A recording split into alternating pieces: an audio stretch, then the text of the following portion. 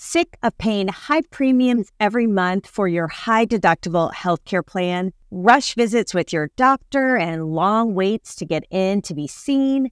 I feel ya. You are not alone.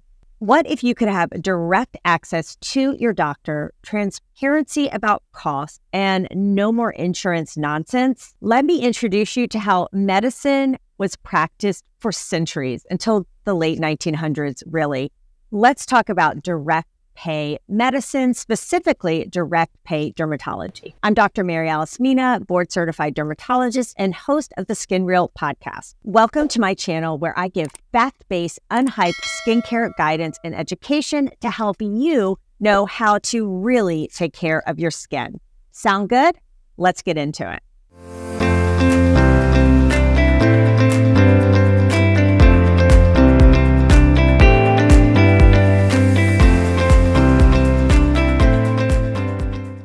Welcome to my recap episode where I break down my key takeaways from my most recent episode. This week, I was discussing direct pay dermatology with board certified dermatologist Dr. Stephen Llewellys. So we have all been there, rushed appointments with your doctor, feeling like just a few of your concerns were addressed with little to no time for preventative care. You leave with more questions than answers. And then, of course, you get a high copay and then maybe a bill a couple months later that you've totally even forgotten about that visit. Yes, I feel ya. I hear you. Welcome to the world of third-party payers, aka insurance.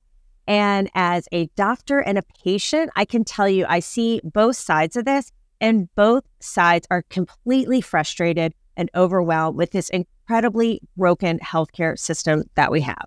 As a physician, I am so frustrated when I cannot give the patients the care that they really need. I feel like I cannot spend the time with my patients that they really need. And then I'm having to jump through hoops just to get paid for the services that I provided to my patients. And on the flip side, as a patient, I see how it is frustrating to wait in a busy, crowded waiting room for your short, very short appointment, and not always getting everything addressed at that one visit, having to come back, all that nonsense, and then in confusion about what is something going to cost. Is this going to be covered? Is it not going to be covered? How much is my responsibility? And of course, as someone with a very high deductible, I'm frequently essentially paying out of pocket for my medical care on top of paying expensive monthly premiums to my insurance company. In some ways, we have the best healthcare system out there.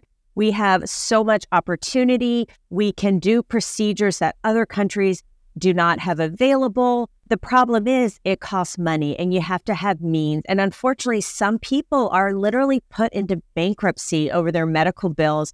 And then they have to decide whether they have a surgery or treatment, or they feed their family, or they pay their rent. And that shouldn't be the case in this first world country that we live in, here at least in the United States. So if both doctors are frustrated and patients are frustrated, and I should also just say, and not just doctors, right? The providers, the people, the frontline giving that healthcare, like a nurse practitioner, a nurse, physician assistant, as well as doctors. I'm kind of lumping them into this category. The people who are actually delivering the care, they are incredibly frustrated and burnt out, as are the patients. And so if this system is so broken, who's winning, right? It's not the providers and it's not the patients. So who wins in this crazy game of healthcare? I'll tell you, it's the insurance companies. The insurance companies are thriving. They are for profit and they are making hundreds of millions of dollars off you. And they do this by charging you a lot of money for the privilege of having healthcare with them, making you have a very high deductible so that you are paying most of your costs yourself, and then denying care, right? Because if they provide too much care, they're not going to make as much money. And again, they're for profit. Also, it's important to note your insurance company did not take a Hippocratic oath to put you before profits. Your doctor did. Your physicians have an obligation to put your care before profit. So you might be saying, is this all doom and gloom and healthcare's horrible and it's never going to get better? I don't know. But there are a group of doctors who are trying to take back control. They are trying to get rid of this nonsense of insurance and put the physician-patient relationship first and foremost, which is how medicine had been practiced for centuries before third-party payers. Direct pay dermatology is essentially a model where a physician lists out the cost to see them for certain visits, the cost of certain procedures. It is posted on the website, it's posted in their office, it is very clearly delineated and patients are aware what the price is, and the patient makes an appointment, they see their doctor, the services are rendered, and then when they leave, they pay for those services, and that is it, period. There are no surprise bills later, there are no haggling, there is no price inflation only to be deducted later by the insurance company. It is just very transactional, just like most things that we pay for, right? You have a service, you get your haircut, you pay for the haircut, and you leave, right? Now, the doctors, the dermatologists are actually able to give you a very reasonable rate because they are no longer dealing with insurance. They no longer have the high overhead of having to hire staff members, maybe multiple staff members, a billing company, all these extra people just to fight with insurance companies to get payment. And so because of that, they can actually charge exactly what they need for the services that are rendered. And so there is complete transparency. And I love that. I love that you know how much your visit is right off the bat, how much any procedure is going to be right off the bat, and you pay for it right off the bat. Unfortunately, with an insurance-based model, the insurance company actually sets the price of what they're willing to pay, and that's going to vary based on your plan, based on the carrier. And so when patients ask me, well, how much is this procedure going to cost? I really can't tell them right off the bat.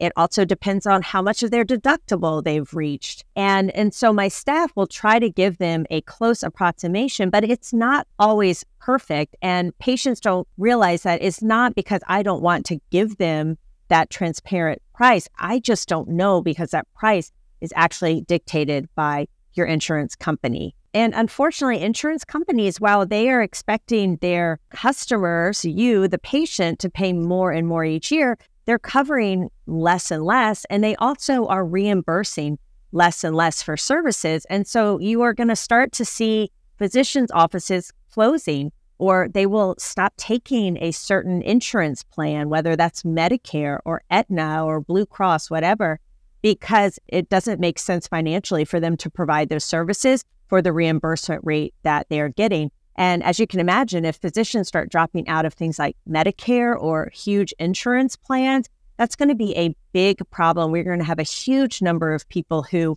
may have insurance, but have no one to provide that care for them. Now, you might be wondering, well, how is direct pay medicine different from concierge medicine? And concierge medicine is still an insurance-based practice, typically, but what you do is you pay sort of a membership fee to be kind of on the VIP list. And what that gives you is more direct access to your doctor, oftentimes a shorter wait to get in, perhaps a longer appointment time. So it kind of puts you at the front of the line. But these practices, they're still insurance-based. You're still using your insurance. You just pay that extra premium to kind of move ahead to the front. With direct pay medicine, it does not require a membership fee. And so it is actually very affordable for people of all backgrounds, of all financial needs. And because the prices are typically lower than what you would pay through insurance, it is oftentimes the most economical for people to get excellent care. Now, sometimes people say, well, I have insurance, so I want to use it.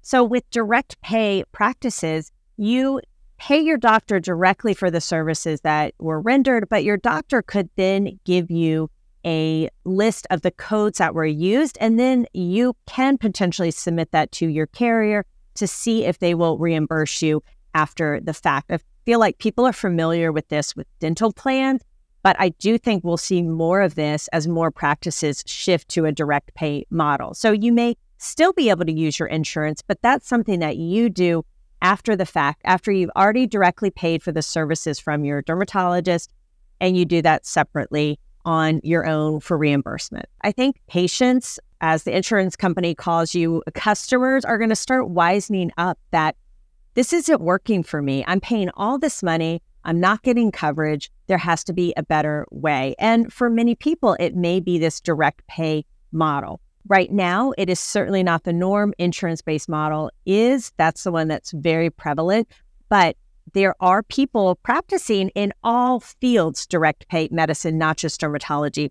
It does take a little bit of research on your end. Try Googling direct pay medicine, direct pay dermatology in your area and see what pops up. You may be surprised how many practices there are. And over the next few years, I think you'll start to see more and more of these practices pop up. I think direct pay dermatology really makes sense for a number of reasons. There are so many things we do in dermatology that insurance considers cosmetic, that they will not even pay for, even if it's really not cosmetic. Having a laser treatment, as certain lasers have now been shown to prevent the increase in precancers and skin cancers in people, as well as chemical peels. However, insurance will not cover this. They will not pay for these procedures, even though there really is a medical benefit for them. They also don't pay for acne scars. So acne, a medical condition, they will cover that, but they will not cover the sequela of acne, which are those scars. So in dermatology, we already are walking this line of things covered by insurance and then things not covered by insurance. And patients are used to hearing that they have to pay out of pocket for something considered cosmetic, even though we really know it's not really cosmetic. Now, I am insurance-based. I do a lot of surgery, a lot of Mohs surgery, and I have a huge Medicare population. And at this point, it doesn't make sense for me. I would hate to no longer be able to provide care for my senior patients on Medicare who need their skin cancers treated. So I do not have firsthand experience as a direct pay dermatologist myself, but I think it's a very cool area. I think dermatology is poised to do really well with this model. We're going to see a lot of dermatologists new in practice creating practices like this that just make more sense. It brings the relationship back to the doctor and the patient, cuts out that middleman that has really just bloated things, inflated things, and created a whole lot of nonsense with very little benefit, if any, to the patient. Now, I don't foresee insurance going away completely by any means. We do need insurance. We need insurance for catastrophic stuff. We need insurance for big things that we can't cover that could put us in financial ruin. Just like we have insurance for our house or insurance for our cars, we use that for the big expensive stuff. We don't use our insurance to perhaps even get the HVAC changed out, right? You save insurance for those really high expensive things. But somehow with healthcare, we want insurance to cover everything, every little thing. And because we're paying so much, we feel like it should. But because people want everything covered, it's really making the cost just balloon out of control. And what I like about direct pay models is that it allows the more straightforward things to be cash-based, no insurance involvement, and then save the really expensive, the cancer therapies, the major open heart surgeries, the huge, really big things that you could not possibly cover on your own. Save those for insurance.